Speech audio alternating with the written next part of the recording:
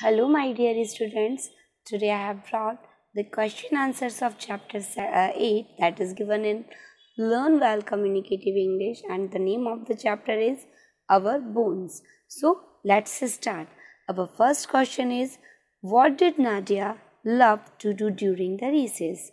So answer is, she loved to play on monkey bars during the recess. Question कह रहा है हमसे कि नादिया को रिसेस के दौरान क्या करना पसंद था.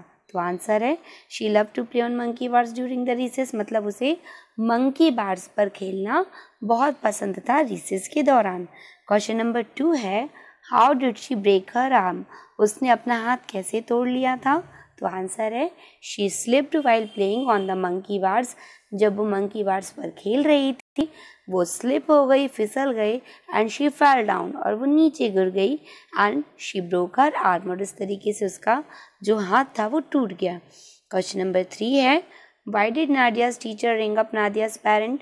नादिया की टीचर ने उसके पेरेंट्स को फ़ोन क्यों किया? सो आंसर है she ring up her parents because she was worried. उन्होंने नादिया के पेरेंट्स को इसलिए रिंग किया, इसलिए फ़ोन किया क्योंकि वो बहुत ही ज़्यादा चिंतित हो गई थी. Question number 4 is, how did the doctor know that नादियाज arm was broken?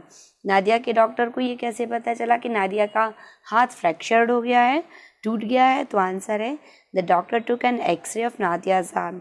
Doctor ने नादिया के आर्म का एक एक्सरे लिया, देन ही न्यू, और उसके बाद उन्हें पता चला कि that her arm was broken, कि उसका जो आर्म है, उसका जो हाथ है वो टूट चुका है. Question number 5 is, what did the doctor put on नादियाज arm? Doctor ने नादिया के आर्म पर क्या बांध दिया, क्या लगा दिया?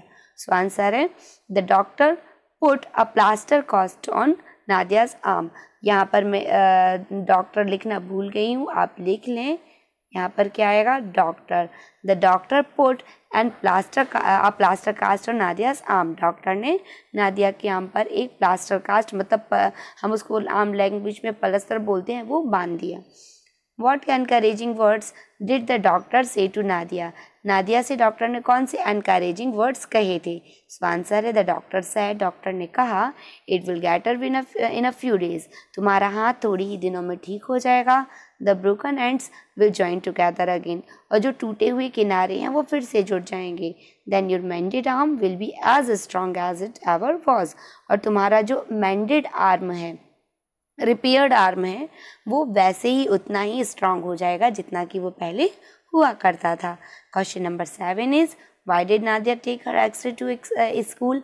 नादिया अपना एक्सरे स्कूल क्यों ले गई थी? सो आंसर है she took her x ray to school to show it to her friends.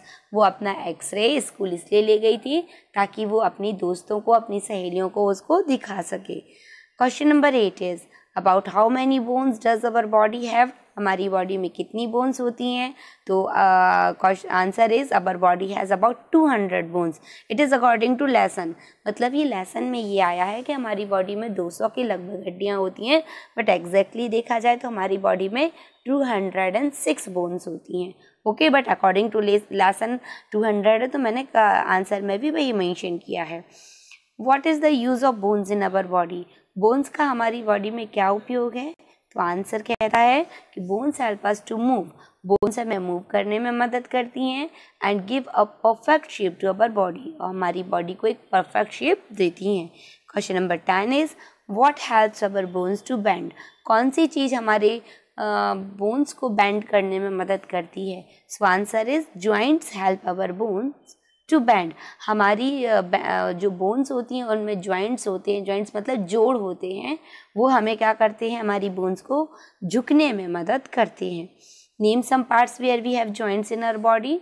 वो कौन कौन से उन जगहों के नाम बताओ जहाँ पर हमारी बॉडी में जॉइंट्स हैं? तो we have joints in our ankles. Ankles का मतलब होता है जो घुटने के नीचे का हिस्सा होता है, तलवा, वहाँ पर नीज मतलब घुटने में, रिस्ट मतलब कलाइयों में, एल्बोज मतलब कोहनियों में, जॉज मतलब होता है जबड़े, एंड इनर शोल्डर्स. शोल्डर्स मतलब हमारे कंधे. इन सभी जगहों पर हमारे शरीर में जॉइंट्स होती हैं. Question number 12 is, what helps to keep our bones strong? हमारी बोन्स को वो कौन सी चीज़ है जो स्ट्रांग रखने में मदद करती है? तो answer is good food, good and healthy food, मतलब अच्छा और पौष्टिक खाना, एंड रेगुलर एक्सरसाइज, और रोज नियम से हम एक्सरसाइज मतलब व्यायाम करते हैं तो ये चीज़ें हमारी बोन्स को स्ट्रांग रखने में मदद करती हैं। आई होप आपको ये क्वेश्चन आंसर्स अच्छे से समझ में आ गए होंगे। Thank you.